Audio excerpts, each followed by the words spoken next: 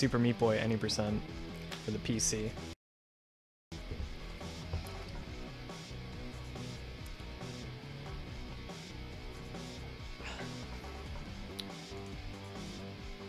And yeah, I'm good to go whenever. I just need a thumbs up. No, the SQL error is fine.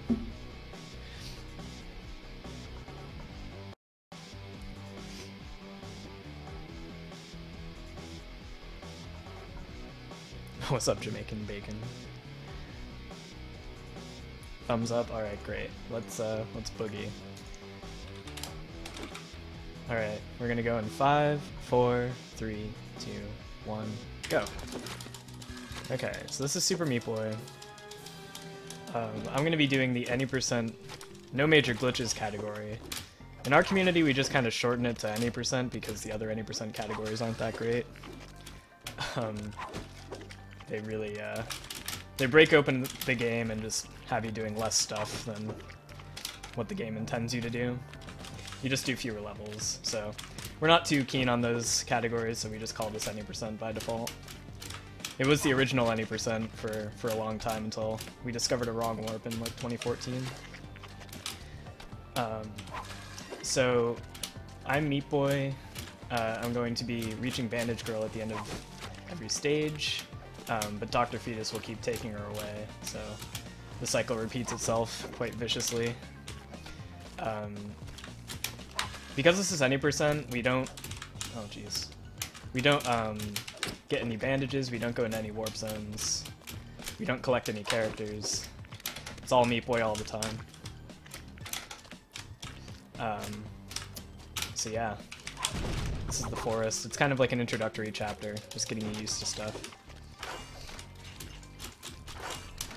The thing with regular any percent is that it's like a 3.5-minute run, so it's like just really way too short. This one actually requires like a general knowledge of the game across all the chapters, so that's kind of, I don't know, that's why most people prefer it. We're on the first boss already. This is a little slugger. It's really just Fetus riding this this weird chainsaw vehicle. It's chasing us down to the end of the stage here.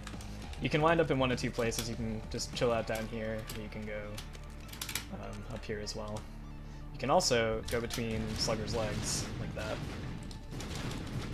So, there's any number of fun things you can do with that boss.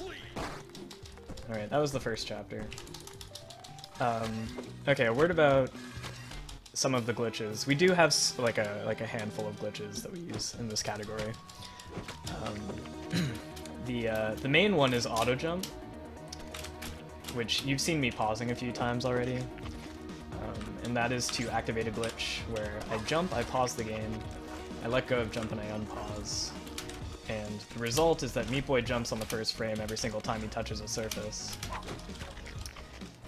which is really useful for fast climbs.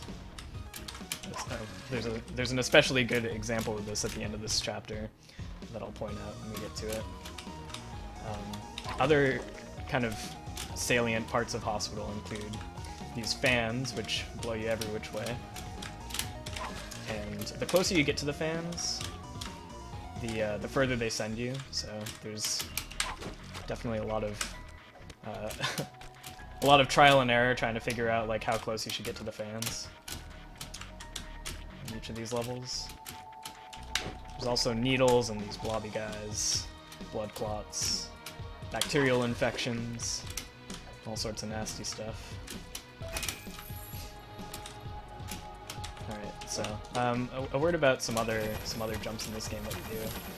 We have these things called sprint jumps, which is kind of a smaller optimization. And sprint jumps are done by toggling sprint when you're doing consecutive wall jumps, like up a larger wall.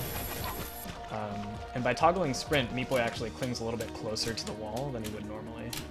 So that's good for like a solid 1/10 of a second time save per level, but it does add up over the course of the run. So it becomes significant at a higher level of play. There's also storage jumps. You're going to see that in a second.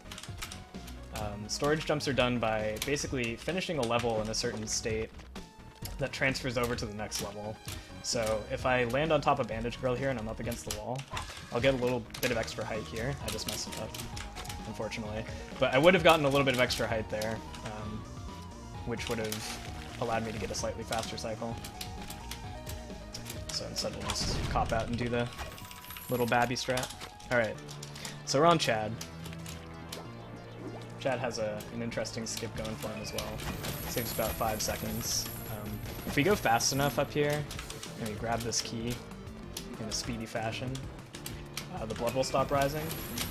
Or the blood will keep rising, rather, as opposed to it stopping for a few seconds. So it's pretty handy. It's pretty hard to master. It's one of the first kind of major skips that I learned when I was first picking this game up.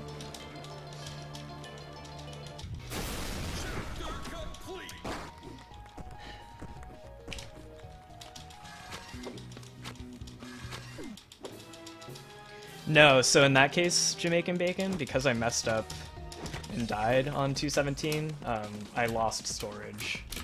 So if I had done it first try, I would have had storage, and I would have gotten the faster cycle on that level.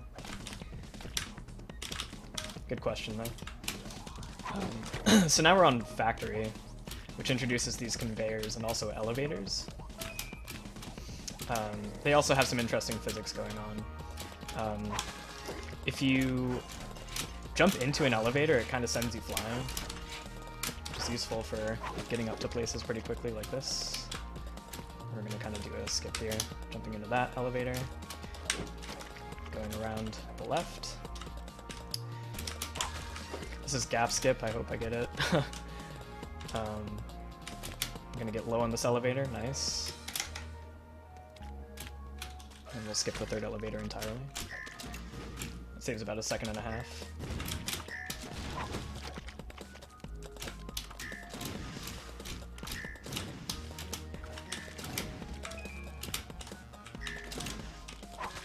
When you climbed vertically at the top. Oh yeah, I reactivated auto jump. So auto jump's a little bit different from storage jump. Storage jump gives you that extra spawn height, which I lost, but I can still activate an auto jump whenever.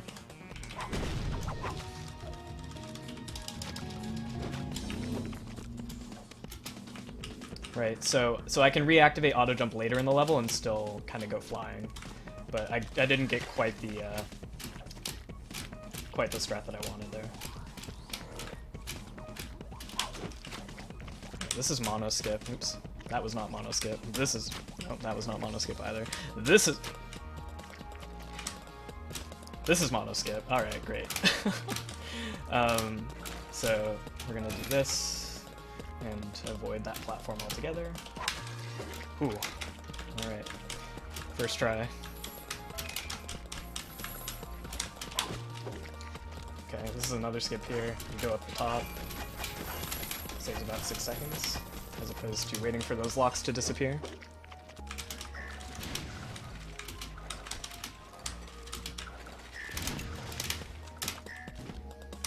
Alright, so now we're on to brownie skip. We're gonna do a sprint jump out of bounds here and wind up on the other side of the map.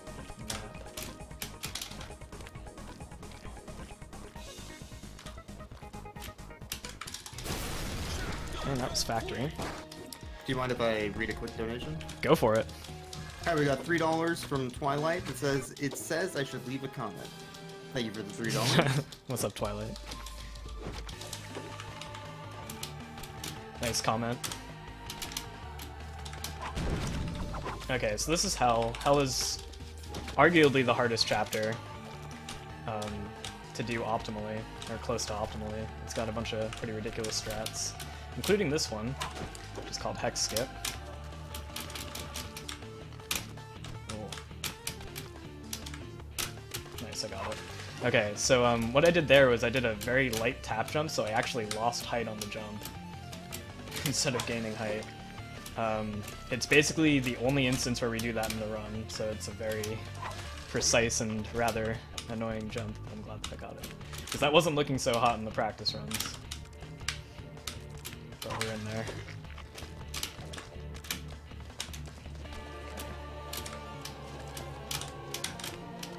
Oh, damn. Okay. Backups.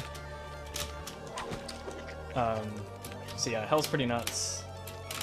Just a lot of very tight cycles to catch. A word about the world record for this category. Oops. It's 1741 by Hambanu. Before that, Vorpal had the record for like a year and a half. It was like a 1743. But Ham just beat it like a month or two ago. At long last. We think that 17-2x is like the upper limit of what people can do, given what we currently know. But 17-3x is totally possible and on the table for people. I have an 1801 right now. Currently shooting for that 17 life. But it's really tough because of the RNG that comes up in the next chapter. Also playing basically deathless for the 14 minutes leading up to the next boss, which is basically random. Having really good play leading up to that can be a real challenge as well. So, but yeah. So it goes Hambanu with a 1741, Vorpal with a 1743, Zaxt has a 1755 Australian speedrunner, and then it's me. Before that, arguably the most famous speedrun of this category was done in 2012 by a German speedrunner named Exo. And he also had the record for a long time, kind of like Vorpal. He had an 1839 that he got back in 2012, which stood for the better part of 2 years. It probably has the most views on YouTube, like out of any Super Meat Boy speedrun. And for good reason, like it's really clean. Some of the strats are outdated, like he doesn't do brownie skip, but it's deathless, and like some of the stuff he was going for was basically like IL tier at the time. Like people were only doing some of those strats in like individual level attempts. So he kind of knocked it out of the park with that run, and that record stood for a while. But then Vorpal and some other people came along and started trying to dismantle it. So we've seen almost a minute improvement over the last nearly 5 years. Which just goes to show you how optimized Exo's run was back then, and still kind of is.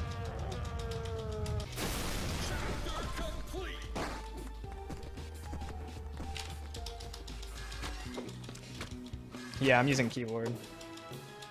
I've never played this game on controller.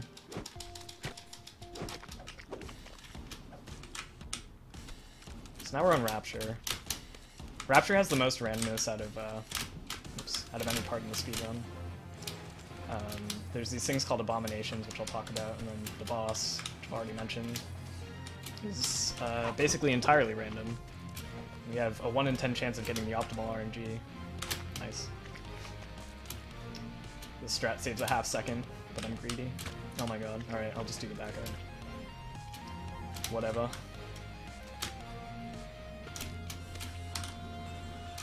Not that greedy. I'm selectively greedy. In casual play, a lot of people stop playing this game altogether once they hit this chapter because these repulsors, little pulsating orbs, these guys are like impossible to figure out. They're kind of like fans. They send you out in various directions. Oh my god, dude, help. They send you out in various directions. But the trajectory that they send you in is just kind of strange. It's like this weird circular arc. So they take a long time to master.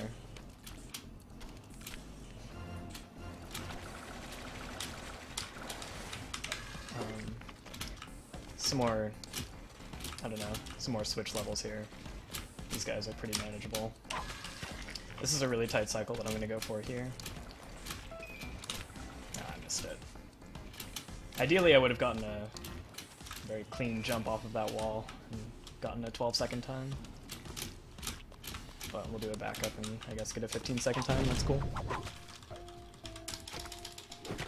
Alright, so these are the abominations I was talking about. They run and they jump based on what you do, but they never really do the same thing twice, so you kind of have to adapt your play to what they do on a couple of stages. Can be a really major setback for newer runners who aren't used to how they behave. But once you kind of figure it out, you can basically clear levels the same way every time. But it's never 100% clear what they're going to do until they do it. This is a warp zone up here. We're gonna try not to hit it. We did it. Hitting that warp zone costs about 15 seconds, and it's like totally in the way, and it has a massive hitbox.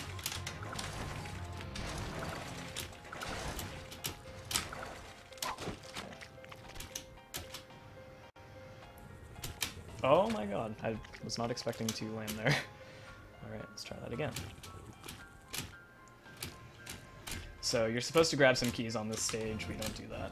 We just go around the outside and finish it in under 10 seconds. Otherwise it'd take like twice as long. Another big skip here.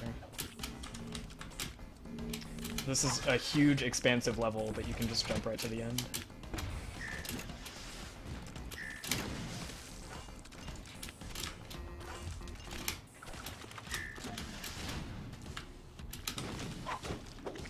Okie dokie. This is the last stage in Rapture. Then we're gonna go to Larry, the Rapture boss. Hopefully we'll get in and out, but it's never a guarantee. Pray for me. Okay, so we want him to jump 3 times in a row. That almost never happens, so he kind of just goes on indefinitely. Like so.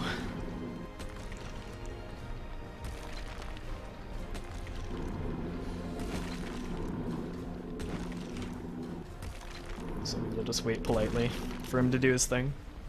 This is not even close to being a 3 cycle. Alright, that was a good finish at least. Okay. He didn't put us over estimate, so I'm thankful. We are in there. Yeah. Yeah, and unfortunately could not 3 cycle. Once he decided to stall on me. So we are at the final chapter now. We got 5 stages here. Most of them are kind of gauntlet style levels, so nice. Ranging from 15 to like, oh my god, dude. Ranging like 15 to like 23, 24 seconds. Oh, this is interesting. This is really interesting. Alright, this will be a little bit more than the 22 to 24 seconds I was just talking about, but that's fine. This is the longest stage in the run. And there are certainly ways in which you can make it longer.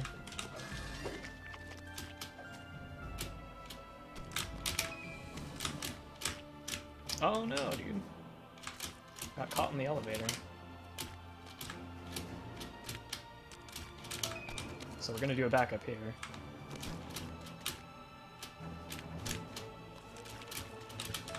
Ooh, alright. We're hanging in. Alright, good stuff. Backups on backups.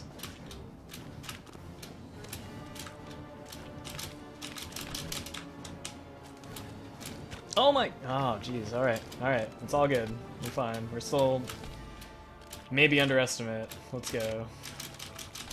Oh my god, dude.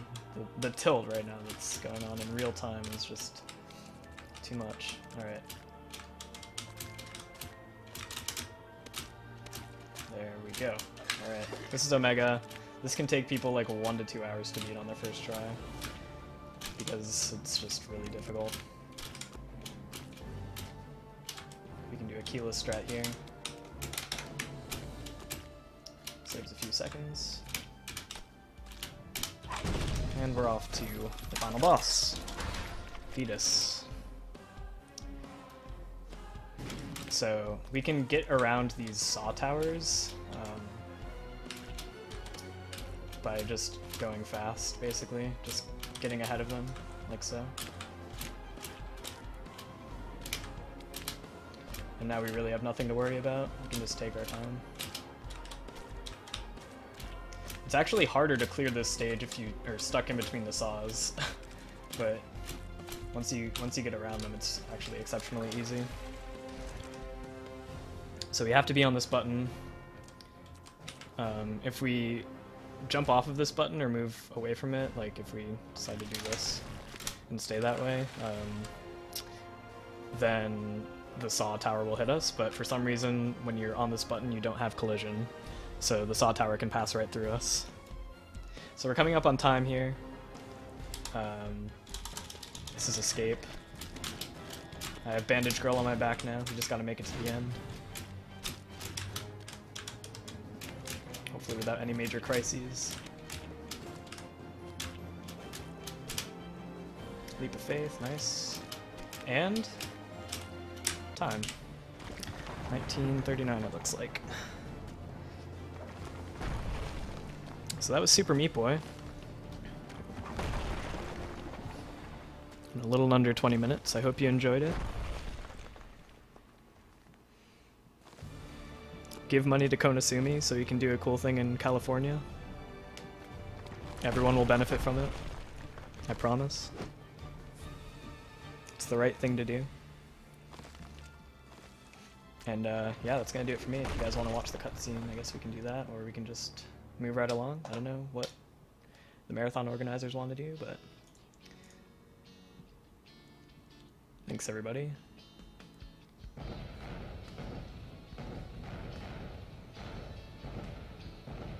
This is the light ending. The dark ending's a little bit longer than this. I won't spoil it if you haven't seen it, but there is an alternative ending to this. If you do a lot more levels, which is kind of cool. But for doing the bare minimum, we get this kind of brief cutscene. Thanks for watching, everybody. I'll see you guys later.